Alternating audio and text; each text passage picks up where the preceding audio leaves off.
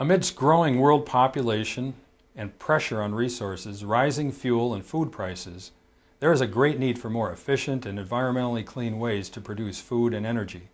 Government-subsidized efforts have often provided a false sense of viability, thereby misdirecting and wasting precious financial and natural resources.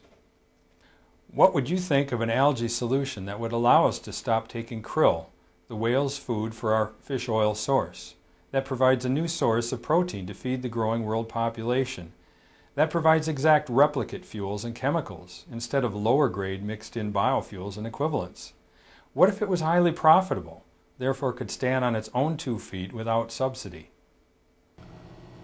Hi, I'm Brad Bartleson, President and CEO of Photon8. We're here today to show you our solutions for sustainable food, nutraceuticals, chemical, and energy. Many of you have heard about the potential of algae as this renewable base. At 10,000 gallons of fuel per acre per year, algae stands hundreds of times greater than that of any other crop. Unlike ethanol, algae can be grown on non-arable land, consumes instead of producing CO2, the greenhouse gas, and doesn't consume precious freshwater resources. Yet today, the first ventures into algae-based fuel and related products haven't achieved high volume production because their approaches were too costly. We're here today to show you the algae growth and downstream processes that make it financially viable and therefore scalable into large volume production. At Photon8, we started with techno-economic modeling, determining the process financial targets that needed to be hit before we started inventing. We then invented solutions into that box. We start out by growing algae in our low-cost photobioreactor system we call the PFR for parallel film reactor. After harvesting and concentrating, the lipids are separated from the algal cells in a thermochemical extraction process. The solids fraction can be sold as fish feed or go into nutraceuticals or food additives.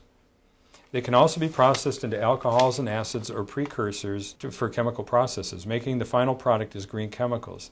The lipid or fat fractions are separated into high-value nutraceuticals such as EPA and DHA, the healthy ingredients in your fish oil tablets. The remaining shorter chain lipids are processed into exact replicate fuels via Photon8's proprietary processes or made into green chemicals. If the fuels are combusted, the process is carbon neutral as the emitted CO2 is captured in greater quantity to feed Photon8's growth process. This is where it all begins for Photon8. Our entire process here in this lab, we begin with a petri dish where we grow up colonies of our cells, and these cells have been mutagenically altered so that they produce more rapidly and produce greater volumes of lipid. This is not genetically modified organisms. We then take those colonies of cells and put them into a specially designed seawater-based medium in these high-tech, expensive ketchup bottles. And then from there, after they've grown up, they go into the high-tech, expensive juice bottles. And we grow them up from here, and from there they go into our, what we call our PFRs, our parallel film reactors, the photobioreactors, in which we grow up our large-scale cultures. From here, the culture is then taken up to the large production scale PFR. Our PFR design and fabrication techniques are the core of Photon8's system and intellectual property. We have developed scalable processes and are now in our 3rd generation tooling to make them efficiently and cost effectively. We now build 60-foot systems in less than 8 hours.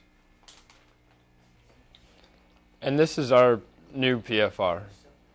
It features advanced and reliable plastics, and we're going into production with this design.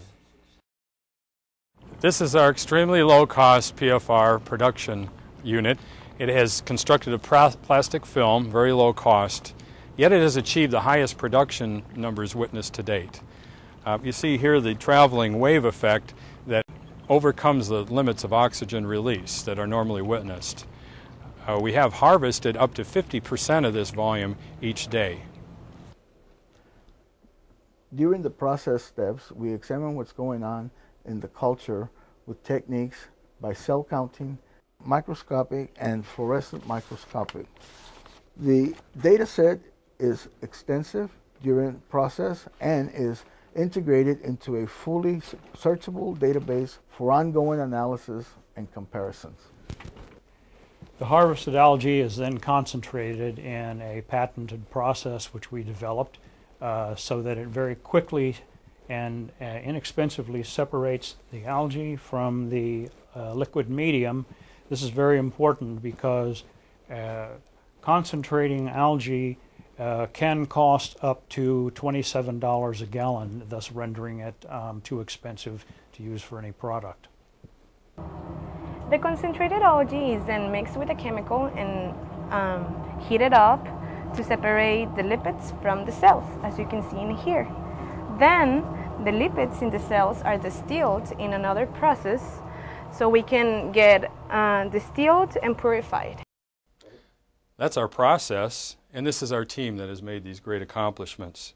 We've delivered on our commitments to Texas Emerging Tech Fund that awarded us $1 million, and GBIC here in Brownsville that awarded us $300,000. We're now moving into production. This is our production site with thousands of acres of land ideally located next to seawater.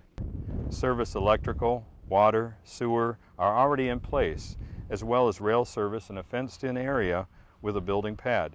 We have nearby production partners for our waste stream nutrients. We invite you to join us as we move our present systems onto this site and deliver on production contracts for nutraceuticals, fish feed, green chemicals, and fuels.